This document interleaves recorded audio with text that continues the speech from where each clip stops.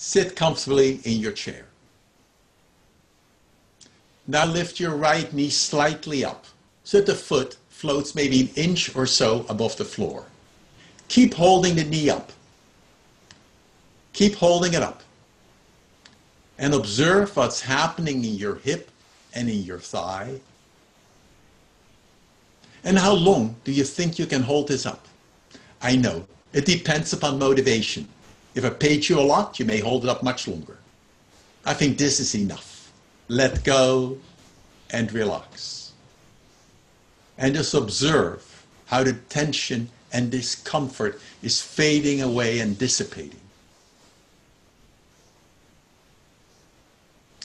This buildup of tension and discomfort is analogous to what happens in our neck and shoulders during the day when we are doing data entry or typing or mousing and looking at the screen with concentration.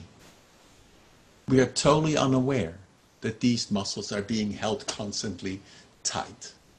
Think what happens in your hip. When we held the knee up, discomfort and pain developed.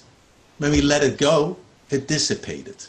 And if we alternate the tightening and letting go of the muscle sequentially, very little or no discomfort develops, which we all have experienced when we go hiking.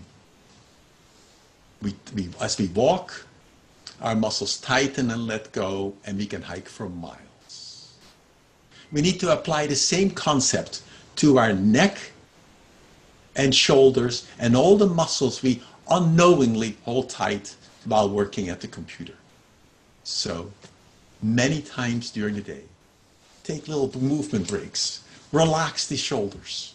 And when we do that, you may notice that by the end of the day, you feel more alive and have less discomfort. For more information, how TechStress develops and what you can do about it, see our upcoming book, TechStress, How Technology is Hijacking Our Lives, Strategies for Coping and Pragmatic Ergonomics.